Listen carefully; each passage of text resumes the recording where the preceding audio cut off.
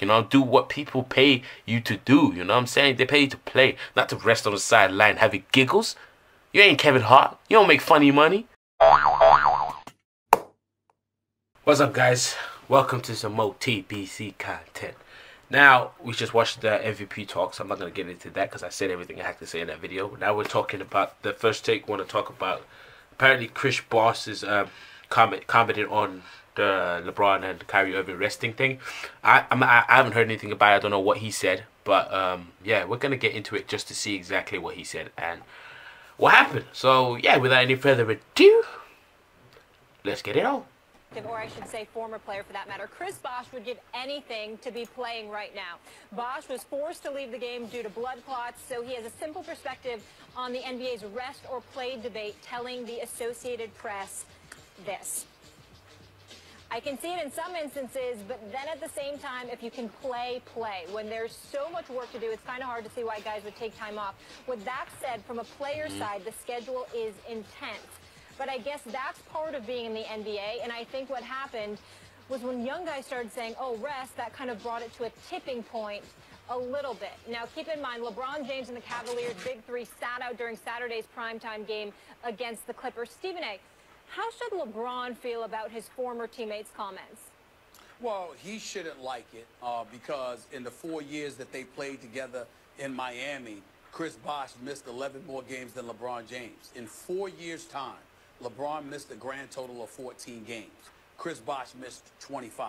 I think D-Wade missed like 64, but obviously he was injured. It wasn't just rest. He was injured and trying to work his way through that. But LeBron only missed 14 games in 4 years. And so Chris Bosh, who missed 25 games, if you're LeBron James, you might like be a little bit salty about that particular. Fair enough. But let me Fair take enough. a step further. I also want to But their athleticism is not the same. Their fitness is not the same. Being slick here either. I mean, even though Chris Bosh isn't the one to speak, I don't have a problem with Adam Silver. I don't have a problem with James Harden, who hasn't missed a game this year. Russell Westbrook, who has not missed a game this year. I have no problem with any of those dudes if they choose to sit up there and remind everybody. It's about showing up to work and playing every single day if you can, unless you're not healthy enough to do so.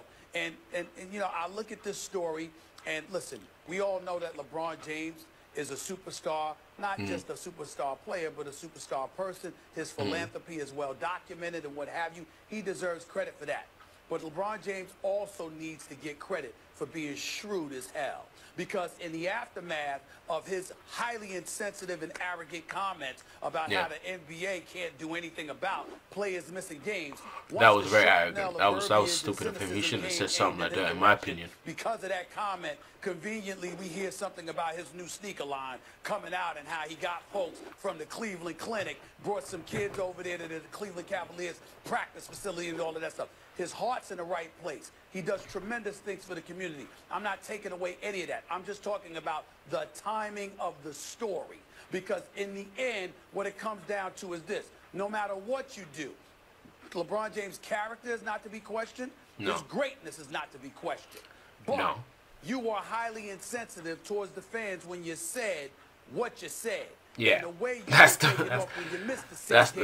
part that was a bit this year. A little bit, sitting on the sidelines, a little bit ironic for him to say, like that, chilling with your teammates while fans you know what I mean? Play and get paid to come see you play. Exactly. All of those kind of things are the kind of things that we need to be paying attention to.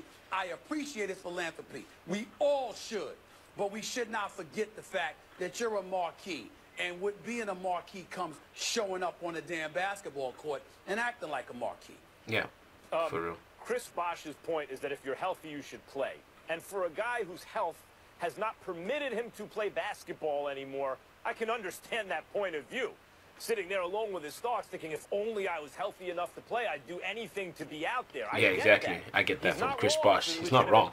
He's just saying, like, look where I am. If he was like me, you'd regret what you're doing. You would not be resting. You know what I'm saying? Competitive interest for your team. Yes, LeBron James is part of the NBA, but he plays for the Cleveland Cavaliers. And if I was a Cavs fan, I would have no problem with LeBron James sitting down because his first ethical responsibility is to try to win a championship for the Cleveland Cavs. So let's look at how successful he is at doing that. Yeah, but the fans want him to play. They want to see him play. You think the cat... Like, come on, man. it's the oh my god, like I'm just tired of hearing this dude talk bullshit, like for real, for real. He had a heroic all-time great performance. Should have been the MVP, even though they lost in 6 games to a great. Like stick to the motherfucking point, man. This guy always going off track, man. NBA history when he had his help, when his running partners weren't hurt, down 3-1 on the road against the greatest team by regular season record of all time, came back and won as a result of his play and was the MVP. So the idea as a result of Kyrie's play. LeBron James, the way you're going about your Alright, business, Kyrie's play. you should do it differently. He blocked Iguodala, yeah, but Kyrie made the 3 to win the game. Is the business interests of the league mate. But his ethical responsibility primarily is to the Cleveland Cavaliers and their pursuit of a championship. And in that regard, how could you possibly criticize Max, to be clear, you and I have a difference of what his ethical responsibility ultimately is. You say it's winning a championship. I say it's showing up to work every day first.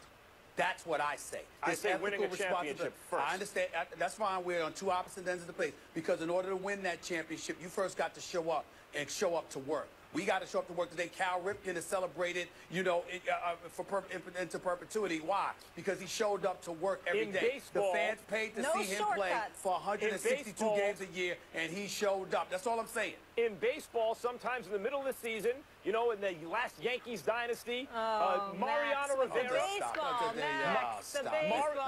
Mariano Rivera might be available, and Joe Torre may have looked and said, yes, I could use him today to seal this victory, and the fans would get to see him. But I need to rest his arm because we're going to make a deep playoff run, and we need to win then. And they won the World Series every year. Max, it's too early for the baseball analogies. Can we wait to the second hour for the baseball? Baseball at all. I love Stephen A, man. But it's true, dude never sticks on motherfucking track, man. He always swerve it to the left or some shit, man. Stick to the motherfucking topic, nigga. Damn.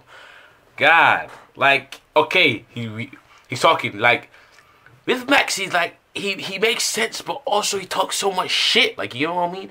Yes, okay, he wants to win a championship, but dude is motherfucking healthy. You know what I'm saying? If he had like a little sprained ankle or something like that, and he wanted to rest, yes, nigga, rest until you're healthy again, and then show up to work. You know, do what people pay you to do. You know what I'm saying? They pay you to play, not to rest on the sideline having giggles. You ain't Kevin Hart. You don't make funny money. Like, you know what I'm saying? Get back on the motherfucking court, man. That's what niggas be paying to see, man. Shit. Damn. Anyway, I already talked too much about this, man. Y'all let me know what y'all think about this bullshit anyway. I think Chris Bosh makes a lot of sense. Like, he's injured. He can't play no more. So for him, he knows what it feels like when you got the opportunity to play, but you know you physically can't. And when you got the opportunity to play, you choose not to. He feels it. He was like, what the fuck? Like, if I was in your shoes, I'd be playing all the 48 fucking minutes. You know what I'm saying? That's some bullshit. But anyway, if y'all like this video, man, hit the thumbs up button. Comment. You know what I'm saying? Follow me on Snapchat, Instagram, Twitter as well. I'm always on Twitter. Subscribe. Why? Because I do this all the time. I'll see y'all in the next video, man. Peace out.